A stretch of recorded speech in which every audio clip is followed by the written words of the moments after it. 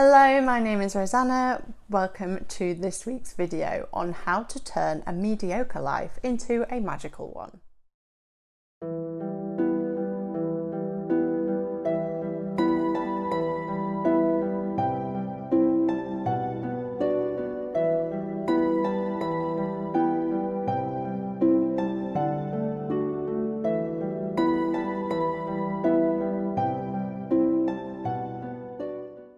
Let's face it, sometimes life can be a complete bag of shit, and sometimes it can be pure gold. But what if I told you that within this bag of shit lies your gold? Today, I want to help you to understand how to turn mediocre into magic. If you're unsatisfied in any area of your life right now, your money, your love, your health, would you call it mediocre? If you would, let's turn it into magic. So turning shit into gold or mediocre into magic all begins with acceptance. Acceptance for exactly where you are and who you are, loving yourself deeply and completely. Understanding that every moment in your life has led you to where you are now, and you have tried your best with what you have, haven't you? I know that I have. It's time to read between the lines. When you're creating a magical life, two keys are awareness and gratitude. Awareness of the stories and the patterns that are playing out in your life right now. This is why you continue to create mediocre, your patterns and conditioning. Awareness for the emotions that these patterns keep bringing up in your life. What do you need to look at that you're avoiding?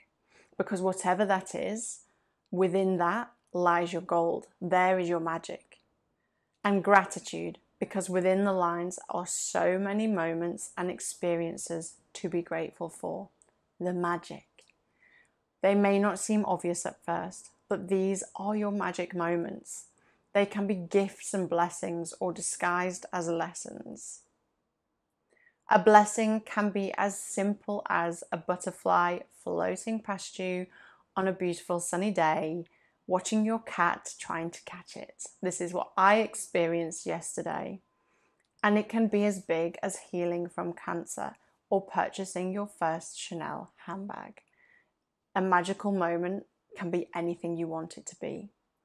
It can also be a health scare, an awakening, the moment a diagnosis turns your life upside down. This can be a magic moment because it shows you that change is on the way. You need to change to get in touch with your magical future.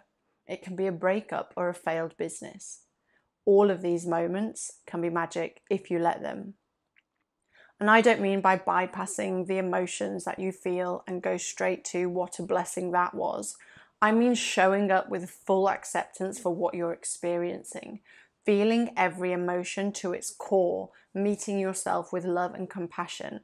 Eventually, you will naturally come to, what a magic moment that was. Thank goodness for that lesson.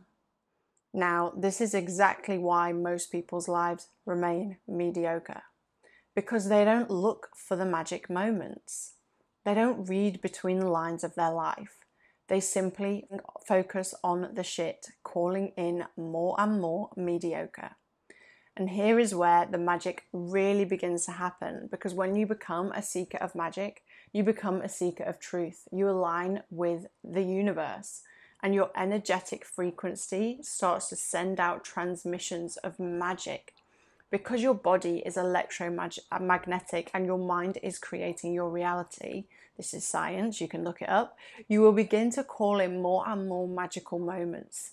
Then the beautiful effect of compounding means that your life will, over time and with single pointed focus on magic, become more magical. Voila, you have turned your mediocre life into a magical one. Now this is important.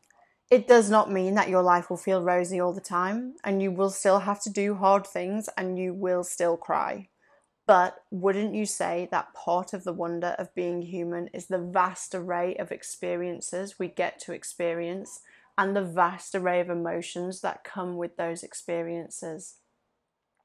I know that you love to cry at a rom-com, and I know that you secretly love expressing your anger. All emotions are totally okay, and no emotion is good or bad.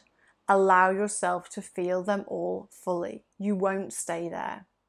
A client of mine who was suffering from depression told me that one of the worst parts for her of being on antidepressants was that she couldn't feel anything. She was numb. And so sometimes she would actually prefer to feel the extreme highs and the lows rather than numbing herself with a pill. We are human. Emotions are a blessing, even if sometimes they are uncomfortable. The trick to not getting caught and stuck in the lows is to remain in awareness, being the observer of what is going on around you and within your mind, allowing yourself to be human and to feel everything.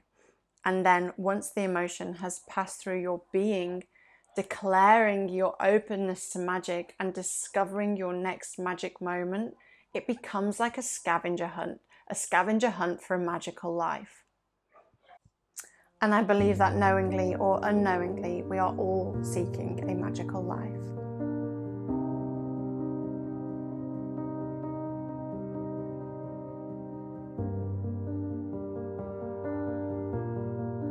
If you are working towards a magical life and perhaps you're calling in a goal, wish or dream that you have, then join me and a group of magical beings for a super fun night of magic and mischief. I'm hosting a masterclass that goes deeper into manifesting your desires than you have ever been before. Take a trip into your subconscious mind and see your goal through flawless vision. By the end of the call, you will know exactly what is holding you back and how to overcome it. Your vision will be so clear that it can't not manifest in your life, and you will know your clear next steps of inspired action.